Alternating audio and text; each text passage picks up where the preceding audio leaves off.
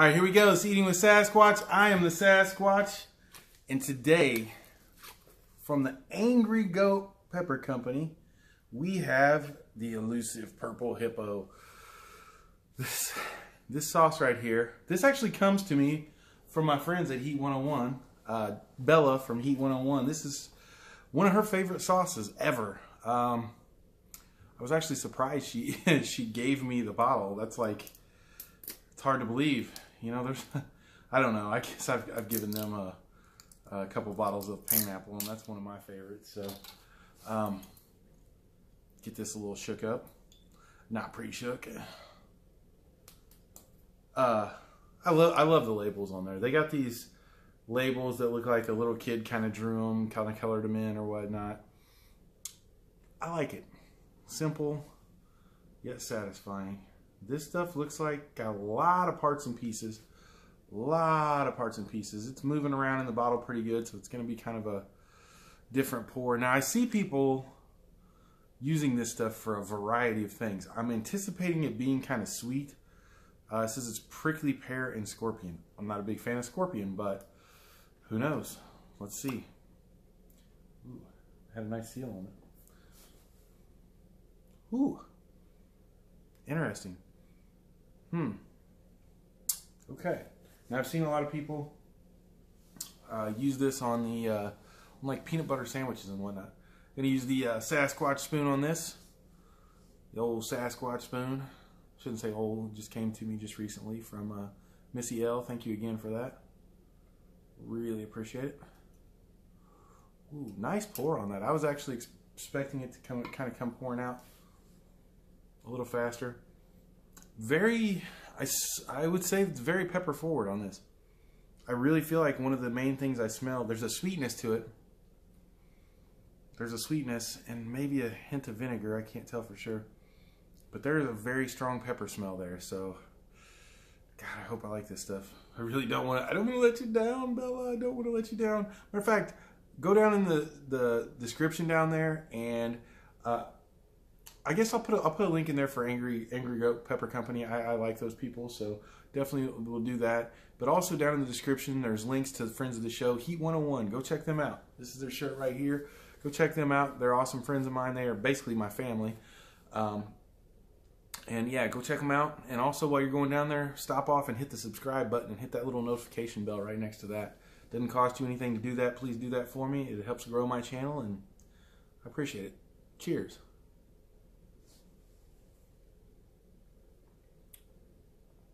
Very sweet. Woo. Very pepper forward too. That is an interesting taste. Ooh, it's got some kick. I kind of was anticipating some kick. Not gonna lie, because it's Bella. She definitely would like the scorpion kick, and scorpions tend to have that punch like right away. The heat on this,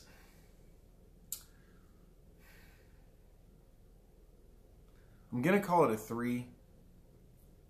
I don't think it's going to go beyond that. It's got a nice tongue. It's got a stingy tongue burn, which is indicative of the scorpions. A little too sweet for me. Let's read the ingredients. Maybe it's trying to be something that I'm not feeling. I don't know. Like, I wouldn't.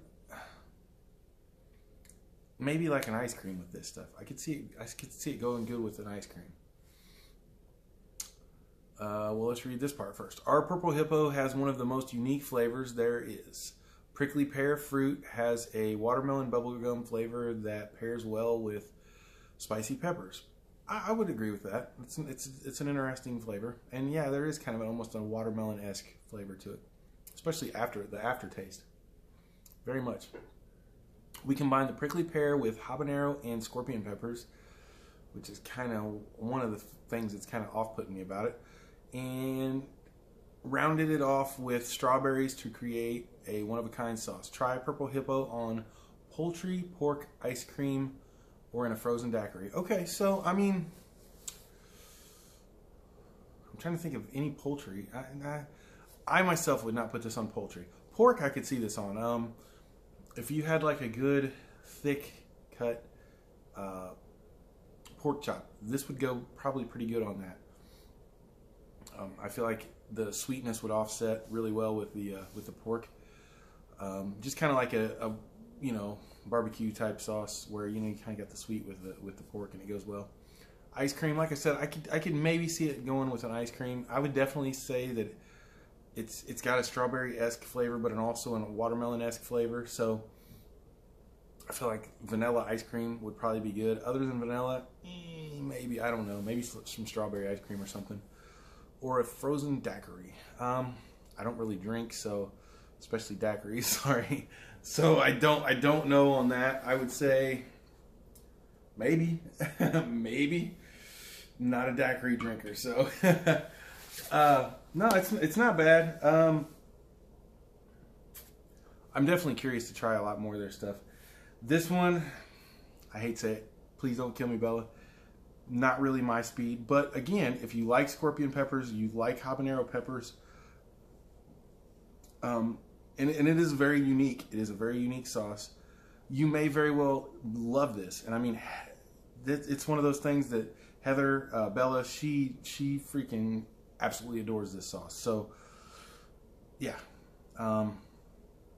there's good reason that this stuff is very popular. I think it's just not really my cup of tea, and I think really it's probably just the scorpions and the habaneros, just not my speed. And it's very pepper forward too. So I'm still gonna call it a 3 in heat. Definitely appreciate it. Dark, Bella, Heat 101, you guys know I love you. I appreciate that. It was awesome. I got to spend Christmas with them.